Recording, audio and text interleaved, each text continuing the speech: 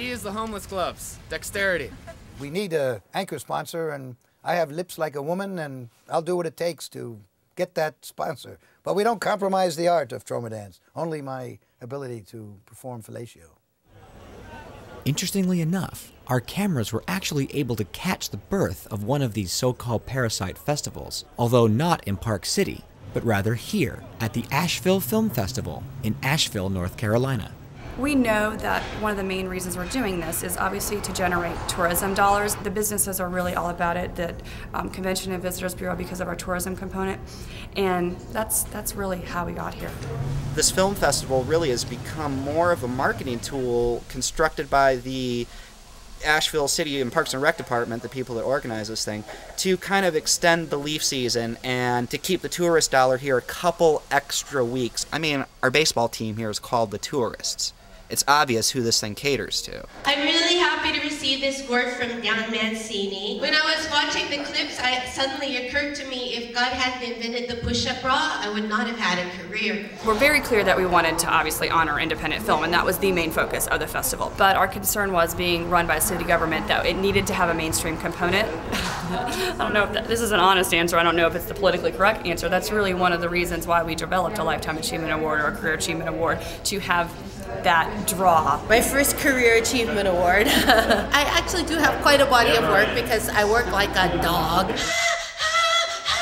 You have to have a mainstream component, especially if you're trying to grow and bring dollars into your community. I mean, not everyone is into independent film. Asheville was built on a counterculture element here. This is the Asheville Film Festival, but they only have 13 movies from North Carolina and only 2 or 3 that are actually from here in Asheville. So we thought, well, why not stage a thing for all the people that didn't get in? If there's going to be cinema-minded people, you know, and videophiles here and people that love movies, there should be something else that exists that's outside of what the City Parks and Rec Department decided what was good and what wasn't. The festival we wanted to call the Asheville Film Festival Rejects. Did quite a bit of extensive flyering for it, and were contacted by the city attorney, Bob Ost. If we didn't cease and desist by 10 a.m. on some day, they were going to sue us. We changed our flyers and we changed the promotional stuff and whatever, and adhered with their thing, because, I mean, we don't really have any money to do this. You know, they're expecting to gross $3 million this weekend from the film festival, whereas, well, I mean, you've seen our setup, we're taking probably $1,000 loss. Since everybody's a reject, everybody gets an award. We've got the gold VHS, you know, 24 karat spray paint mounted onto a little picture frame dealie. For our best in show, we're giving the spray painted platinum award out. We screened all of our own stickers this year. My buddy Hans, he welded this together for us. This is a 50-gallon drum that he cut apart, and then this is part of my 1979 Toyota Corolla, the only thing that's left of it now. Our event is free. We're giving free champagne, free cigarettes. After Bob Ost was going to sue us, we decided to call it Trashville Film Festival. I mean, it sounds kind of crass, and I hate to offend the locals and the people that have lived here, but I mean, it's, you know, it's kind of like a... I've heard about this.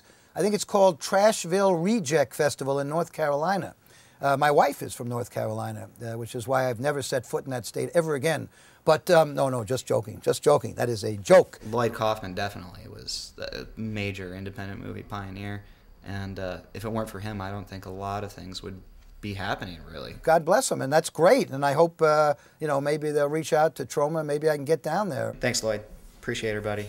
You come to Asheville anytime. You stay at the Agency Film Labs. We'll have some drinks. Talk film. This festival's a success, and that's why there's a Reject Festival. You know what? If they can get their message out in another way, I think that's great. And if it just so happens to coincide with our festival, so be it. The important thing is keep your dignity. That's what's important.